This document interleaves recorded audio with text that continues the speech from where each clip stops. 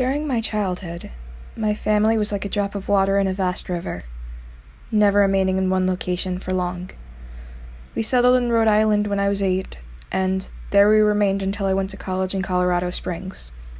Most of my memories are rooted in Rhode Island, but there are fragments in the attic of my brain which belong to various homes that we had lived in when I was much younger.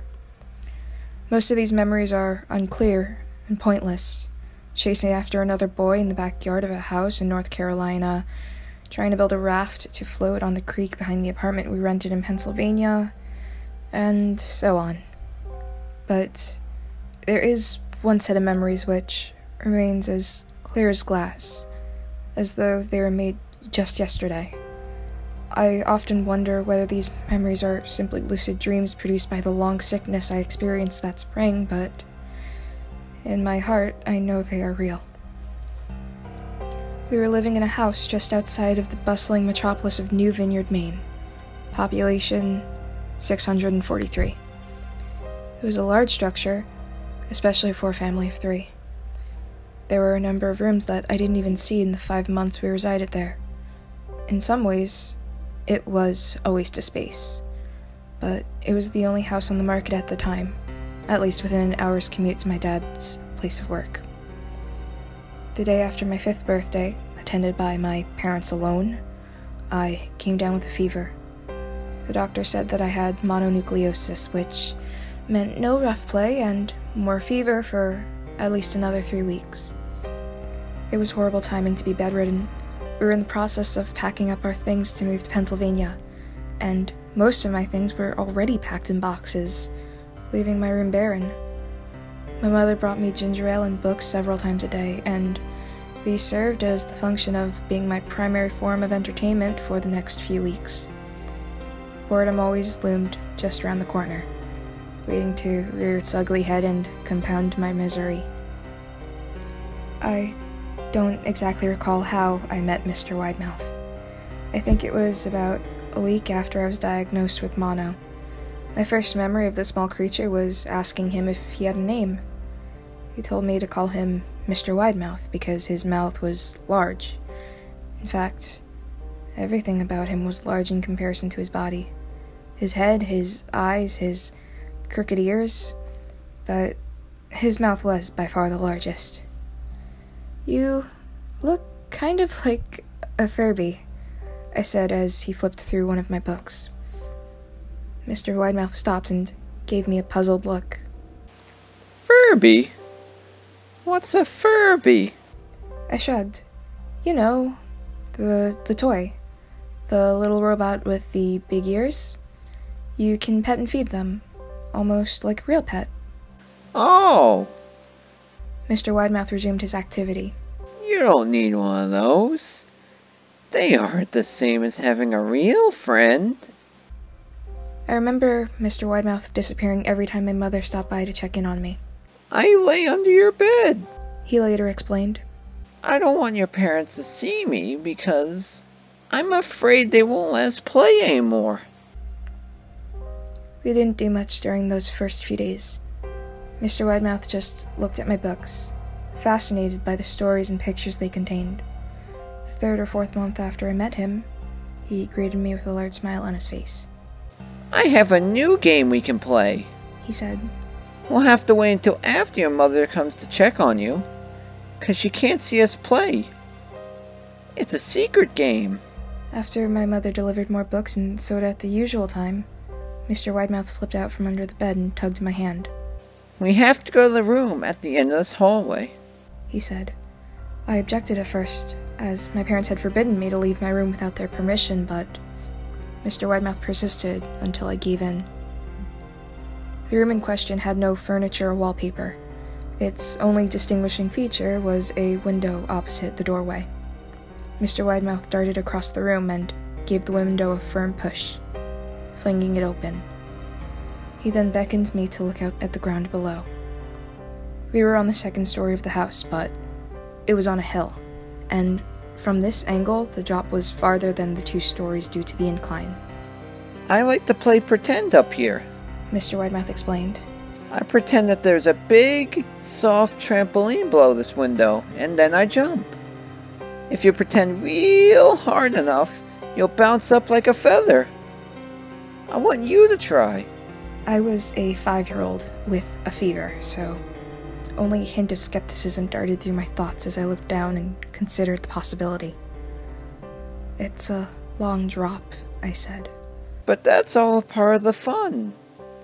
It wouldn't be fun if there was only a short drop. If it was that way, you might as well bounce on a real trampoline. I toyed with the idea, picturing myself falling through thin air only to bounce back to the window on something unseen by human eyes. But the realist in me prevailed. Maybe some other time," I said. I don't know if I have enough imagination. I could get hurt." Mr. Widemouth's face contorted into a snarl, but only for a moment. Anger gave way to disappointment. "If you say so," he said. He spent the rest of the day under my bed, quiet as a mouse. The following morning, Mr. Widemouth arrived holding a small box. "I want to teach you how to juggle," he said. "Here's some things you can use to practice, before I start giving you lessons." I looked in the box. It was full of knives. "My parents will kill me," I shouted, horrified that Mr. Widemouth had brought knives into my room, objects that my parents would never allow me to touch. "I'll be spanked and grounded for a year." Mr. Widemouth frowned. "It's fun to juggle with these. I want you to try it." I pushed the box away. "I can't. I'll get in trouble. Knives aren't safe to just throw in the air." Mr. Widemouth's frown deepened into a scowl. He took the box of knives and slid under my bed, remaining there for the rest of the day. I began to wonder how often he was under me. I started having trouble sleeping after that. Mr. Widemouth often woke me up at night, saying he put a real trampoline under the window. A big one that I couldn't see in the dark. I always declined and tried to go back to sleep, but Mr. Widemouth persisted.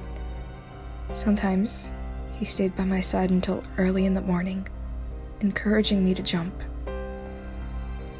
He wasn't so fun to play with anymore. My mother came to me one morning and told me I had her permission to walk around outside. She thought the fresh air would be good for me, especially after being confined to my room for so long. Ecstatic, I put on my sneakers and trotted out to the back porch, yearning for the feeling of sun on my face. Mr. Widemouth was waiting for me. "I have something I want you to see," he said.